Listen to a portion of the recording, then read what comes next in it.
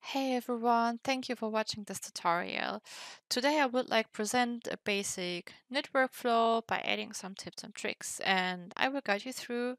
Thanks for watching this. Let's start with the first thing, which is the right fabric choice. In this example, I'm using the default fabric at the moment because I assembled first the patterns together. But of course I need the right fabric, and this is one knit. And I'm just simply go to our library and will search for the right knit quality. I can also type in knit here and to see all the qualities which comes with the software. And yes, I have, as you can see, already a preview how the knits it's going to drape and look like. And it's always a combination of the physical properties and as well as the visual aspects.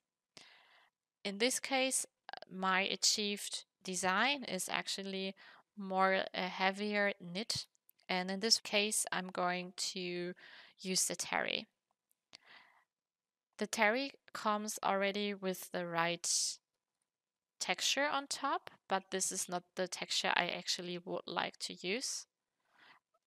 I'm just going to change this afterwards, just that you can see here. Here's the texture. In the meanwhile, I can also simulate, see how that drapes.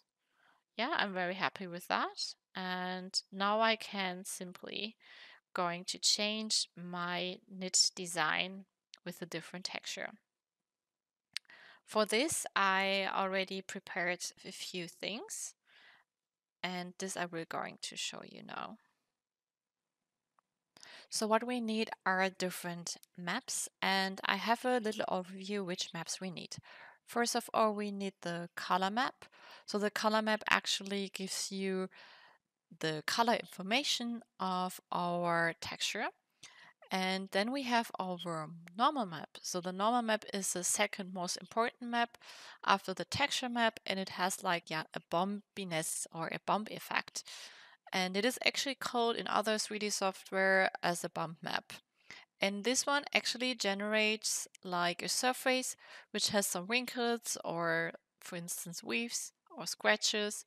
And especially it is giving you a more depth feeling of a knit. Next to it, we have the roughness map, and this map will help you to control the light information, making your fabric look more or less reflective. Our last map is the displacement map, and this is a map which physically displaces and tessellate the mesh of the 3D garment to which it is applied, and it also gives you an illusion of the depth of the fabric. So it is, as you see, a grayscale image, and the darker tones will represent the bottom of the fabric, and the lighter tones will represent the highest peaks. So in this term, it has definitely a good function for a knit. So in this way, you can express the yarn shape a little better when you use the displacement map. In the next step, we are going to use the different maps.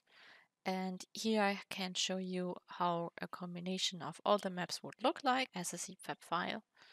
Yes, I will guide you through how you can use now all the different maps in CLO. First of all, we can select our knit terry, and then we will replace the texture map with our color map here. We just simply drag and drop on top of it. And there we go. We can already see the structure. Now we have to apply all the different maps as well. And because I would like to scale it, I would need to put them all together at the first time. I will show you why. Let's say I like to change the texture here, like something like that. And I'm going to now open my library, going to use my normal map, and then you see that it's like the shadows is a little bit off, and I can also see in the transformation, texture, and normal map have different sizings. So in this term, we have to do all the maps first, like putting them into CLO, and afterwards we can then scale it. So I'm just going to do it again using my texture color map. Then I'm using my normal map. And if you don't have a normal map, in case, you can also do a lot of different things when you want to have a nice knit texture. You can also create your own normal map through CLO.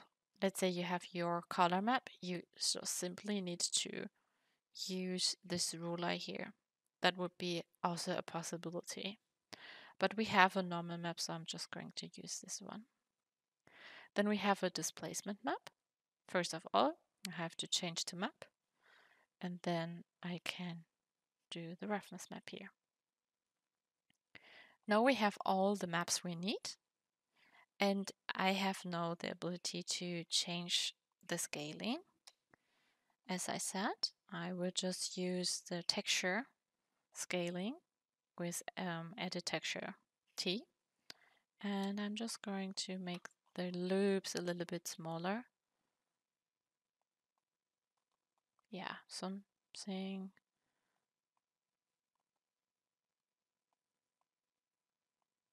like until I will find the right,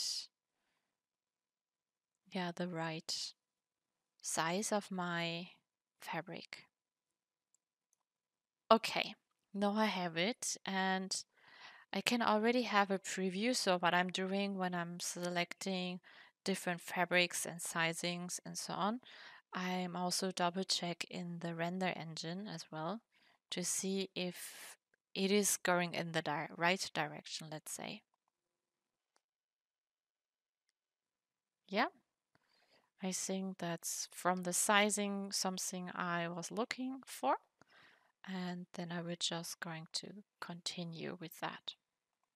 And what else we have is for sure we have here a rip, here as well. And I will apply a rip, and afterwards I will go through the settings.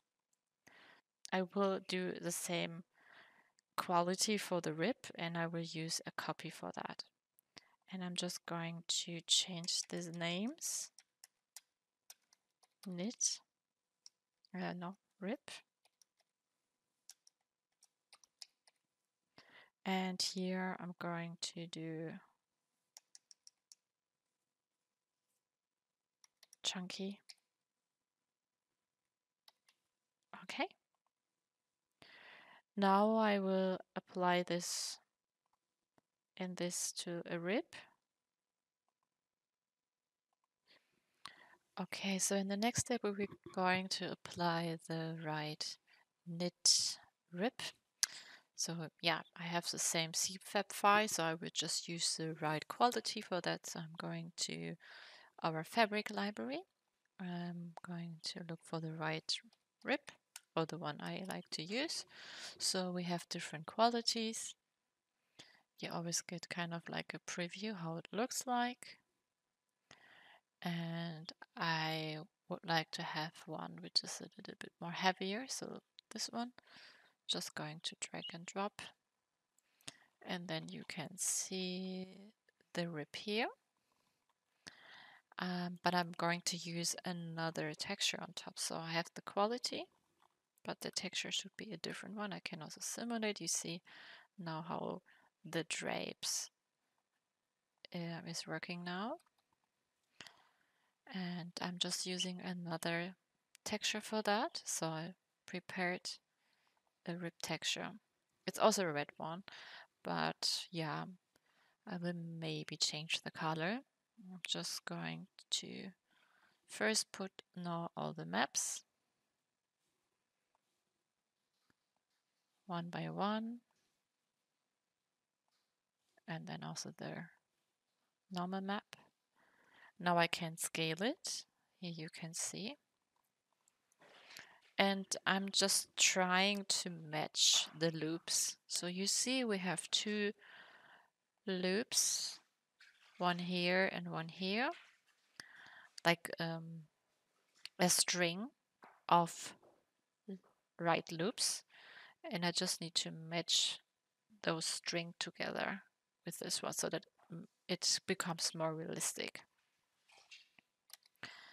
Okay, so I'm just going to do that. I'm going to make it a little smaller. Yeah, maybe a little bit smaller. I can also make it in percentage, maybe 1% smaller. That looks quite good. And then trying to match it. Also this one, I'm trying to put it a little bit more down so that the left loops turns into right loops.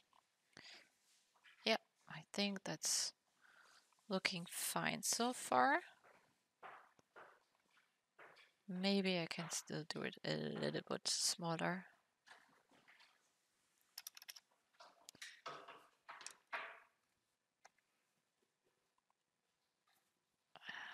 Okay.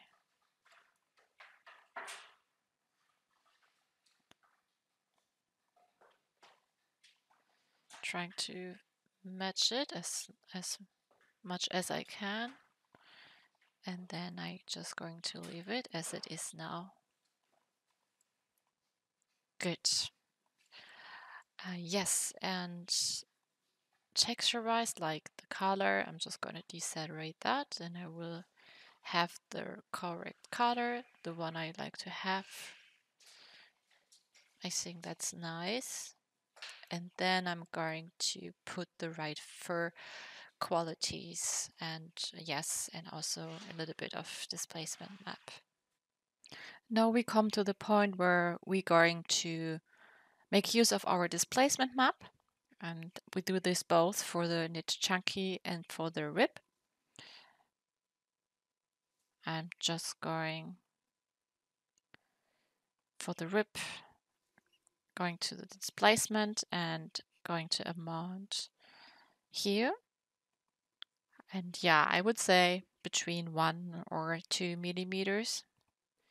And I will do the same for the knit chunky. And then I have a look in the render engine to see if it's something I'm achieving. Just have a look. Yeah, it looks fine so far. I will apply some fur later. I can also check if I maybe want to change a bit of the displacement map here. So we can also make it a little more intense.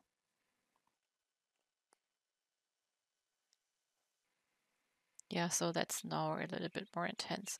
The stripes we have here. Okay, then I will go to the next, which is the fur. Before we go into the properties, I would like to explain the different properties. So we have the length, which is the length of the hair, thickness, which is the circumference of one hair, then the band, you can go between 0 and 1, and you see the higher the value is, the heavier is the hair, so it's like falling. Then we have the taper, which describes the root compared to the end of the hair. So if you have a value which is 0, then you see that the thickness on the end of the hair is the way it is on the root. And if you have a taper which is 1, then the tip of the hair will be thinner. Additionally, we have density and segments. So the density describes how many individual hair we have per inch. And then we have the segments. So the hair is made of different segments, as you can see. Here, the higher the value of the segments is, the best way you can actually also describe curls, because the more segments you have, the curlier your hair will be. Okay, let's jump to our example. Select the knit chunky, and the fabric type is always by default matte. When I'm using the drop down menu, I get more options, and the one I need is the fur render only. Afterwards, it's usually like that the material has the same properties for back and side. For back, it totally makes sense to have the same appearance also from the inside, but we don't need this for the side. So I'm just going to take it off and change it to matte.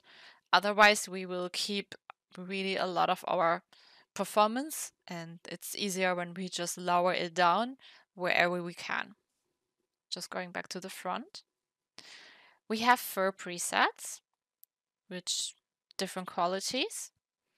And of course, those ones you don't need to use them because it's like real fur. And because we have just the knit and we would like to express a little bit of hairiness, I would recommend to use the terry cloth. From there, we can start changing the values to make it more realistic. So I'm using this one. And afterwards, I'm going to fur shape and then the base and change the values here. So length, thickness, band, taper, density, and segment. So basically the points I explained before. Because this fur is just visible in the rendering, we need to open the render window to see the changes we do in the base here.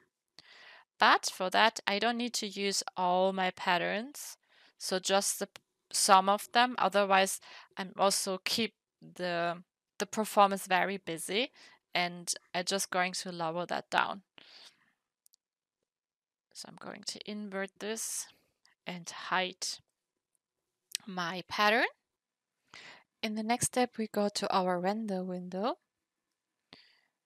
and activate the render engine to see now our garment. I can zoom in so that we can better see the fur properties. And as you can see now, it is quite dense. And so we're just going to change a little bit of the settings here. So in this regard, we go to our property editor and we will do some changes under for base. We have base, and here we have a length of 0.2 cm, and we're just going to make it less in the length, so 0.5, because we just want to have a little bit of hairiness, as well as the thickness is a little bit too much. Also here we're just going to reduce it by 100. I will keep the band and the taper for now. Just have a look first. The density per inch is also quite a lot, and here I'm just going to change it by 111. Yes, and now it gets the look I want to achieve, like this little hairiness I have here. Can zoom in and have a look, but I think I'm already quite happy with the result. Yeah, that looks good. So I'm just going to keep the base measurements here. I could apply a little bit more of variance or curl, but happy with my result. So I'm just going and would do the same settings for my rib. Change the type to fur. Also change it to a terry cloth.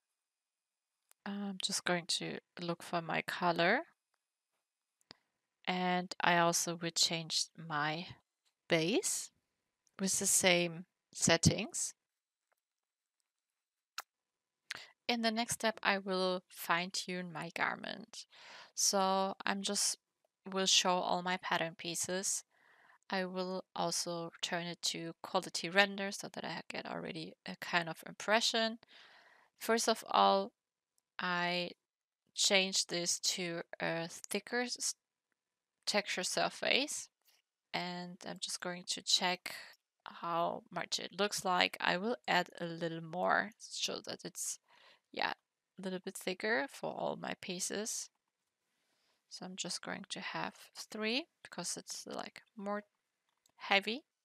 And what else can I do? I can also put some more shrinkage on the sides by using the steam tool or elastic. First of all, I will go a little bit down with my particle distance.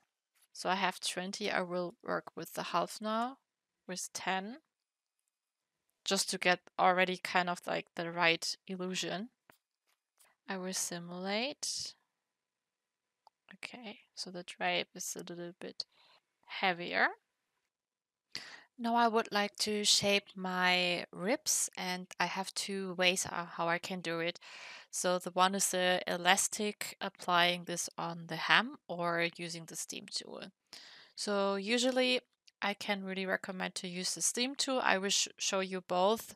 Sometimes the other works better than the other option. So let's have it here around the hem, just using the elastic. So we have here the different sections. In case you have it like here, you want to get rid of all the segment points, you can just select them, right click and convert to curve points.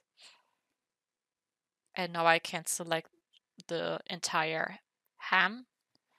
And then I will go to my elastic. Now I have like 80%.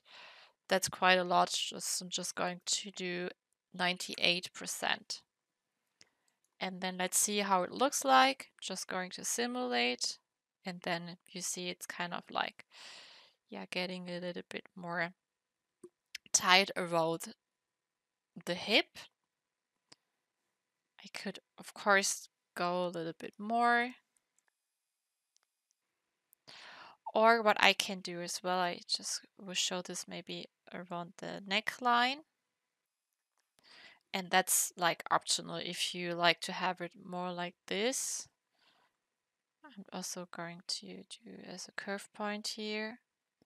And now I have to look, no, it's not upside down. So there is the hem, just putting elastic here in 98 and then simulate. Yeah, so I think that's quite nice. So I will leave it. Okay, one more thing. I'm just going to take it off and we'll use the steam tool. So the steam tool has the option to shrinkage things. So here we have 5% of shrinkage. We can adjust that on the size. Now we have it like that.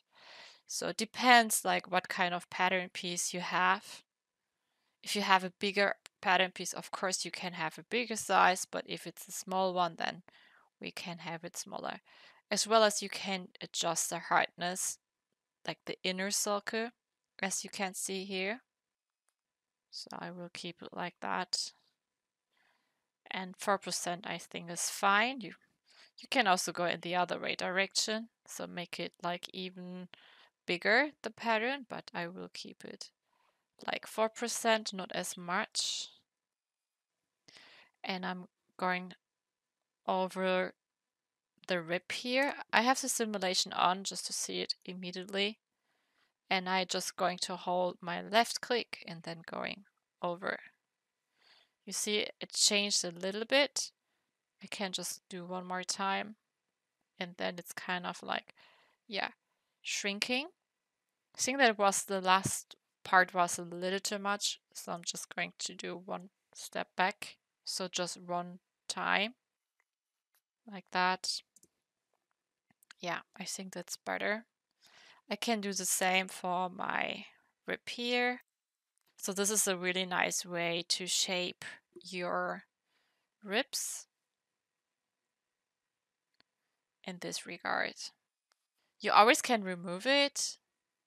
For instance, you just right click on your steam. So you can also remove your steam, or just Control Z when you want to remove the last steam you did. Okay, just to get rid of the function, I'm just going back with transform pattern A, and then I'm back. Some other nice things we can do is, for instance, changing the seam property. So here we have, if it's like a chunky knit, I can add some fold angle. I will demonstrate this here. As you know, the fold angle is usually 180, and here I change it to 210 just to have it, more like a knit. I changed it to 210 just to have it a little bit more folding up. If I change it to 180, sometimes it's really just really little things and you even cannot see it.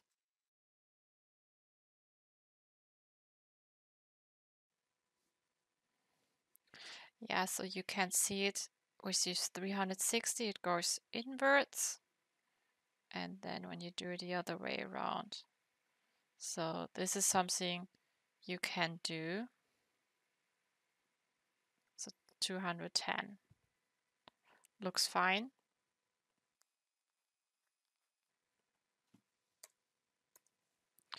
And this we can do for the others as well. So we don't need to do it for all the hemlines, just the one which is kind of like affected. I think that's fine. Side seam I did already, then I'm just doing those. 210. Okay. Yeah, now it's fine. Just simulate this quickly. Okay. And we can also change the normal maps for the seam line as well. So I'm just going to select this here. And here we have our intensity from 10. I'm just going to increase the intensity of 20.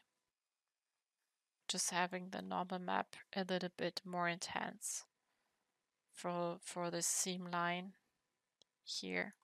At the moment you hardly can see it, but later in the render engine we can see that the intensity is a little bit higher. These are, as I say, really minor changes here. What else we can try? The thickness of 5.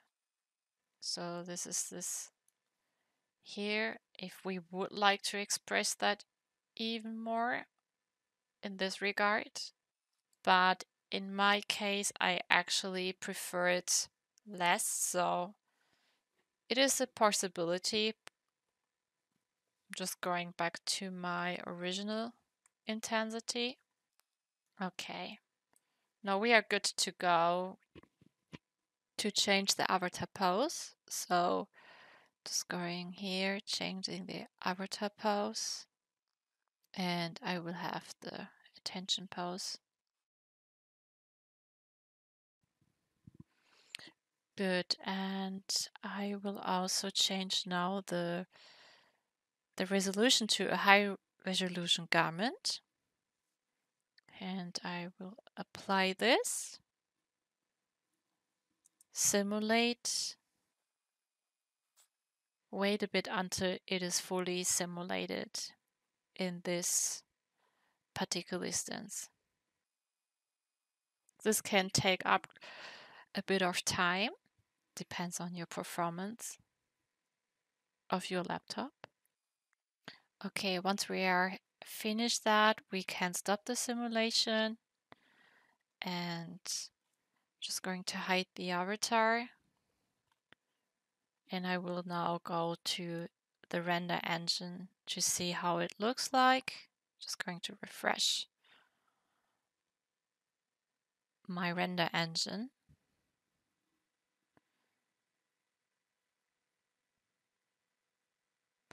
And maybe I'm just going to double check if I might need to change a few more things.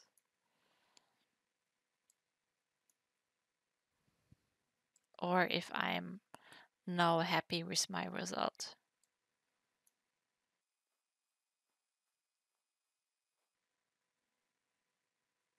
To get a full preview, it takes some time to see the whole product. No, the preview is more or less finished and I can see some wrinkles which I would like to fine-tune a little bit.